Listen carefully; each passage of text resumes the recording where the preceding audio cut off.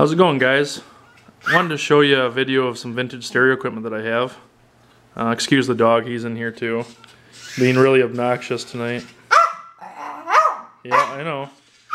Hey, shh, I'm doing a video. These are Cerwin Vega floor speakers here and here. These are JBLs on the ends. This is a Sony sub right here. This is an 8-track player. This is an amplifier tuner. That's a Pioneer record player. That's a 5-disc changer there. Not all vintage, but some of it. I'm kind of into 8-tracks. This is a whole collection of tapes I got there. I got many, many more upstairs. This is my main unit right here. This is a 1968 Panasonic. I think it's like an RE 7070 or something like that. Got these speakers from my grandfather. He bought them new in Best Buy in 1983. I had to refoam them. You know, the foam was just gone on them, and these were expensive back in the 80s. They're all original. Just the foam's been replaced on them. I've been into 8-tracks since I was 16, and I'm about 30 right now. I got quite the tape collection. This is one of my most recent ones I bought. I really like it. 11 Spoonful. Pretty good. I like that 60s, 70s music. Got the Grassroots. We got Gary Puckett and Union Gap. Tommy James and the Shondells. I got a lot. Rex, what are you doing in there? Hey. Yeah, he's causing trouble.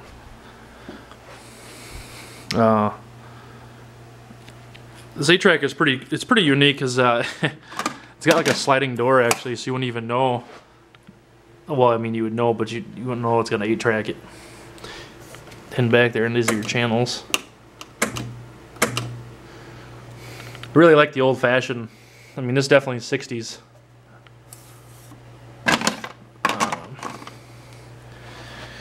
I gotta watch how much I play though, because of copyright music.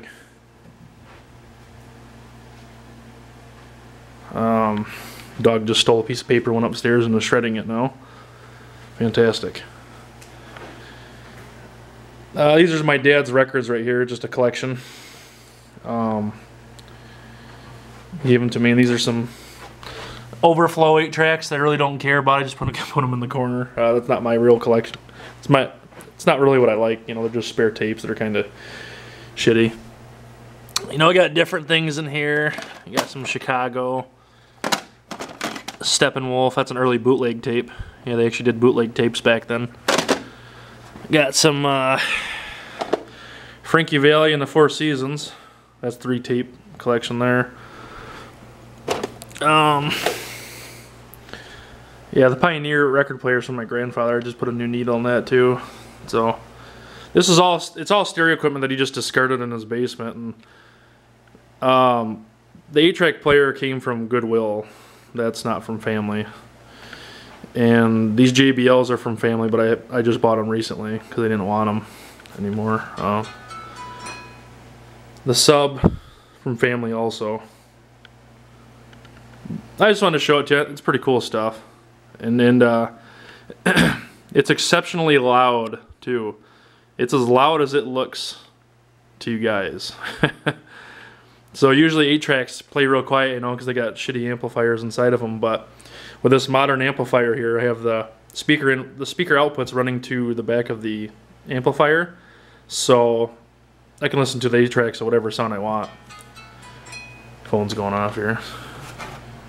Got a nice flip phone. How you like that? No smartphone shit. Yeah, I just wanted to show that to you guys. And I got upstairs I got a portable unit that you could put batteries in and take it to the beach with you and play 8-track tapes if you wanted to. It's a True Tone 8-track player. This one's a Panasonic down here. Shit, I got like, how many tapes do I have? I think I got like 150 8-track tapes now. And some people can't quite understand, you know, what's so cool about them. You know, why would you want to listen to that stupid old stuff, people think, and oh, that's dumb, you know, you can just listen to MP3s or whatever, you know, but, I mean, just look at these things. They're freaking They're cool. Rex, come here. I'm trying to get the dog back down here to compare one of these tapes to his size. Rex! Come here. Here he comes. See right there. This is the tape to the size of his head. You like that, huh? Hey. Shh. All right. Okay. Yeah, we understand. Yep. All right. I just wanted to go over that with you guys. See if you like vintage stereo equipment or not. If you do, let me know. There's 8-track clubs on Facebook too. You can look at. 8-tracks are becoming really big. Actually, they're coming back in, and people are going crazy buying the rare ones on eBay. The early 8-track tapes are making like $200 a piece now. The early Learjet 8-tracks. So, but I was into them before they were cool again. I was into them a long time ago, and nobody even wanted them and gave a shit about them. Now they're getting into them again. So, all right. Thanks, guys. Take care.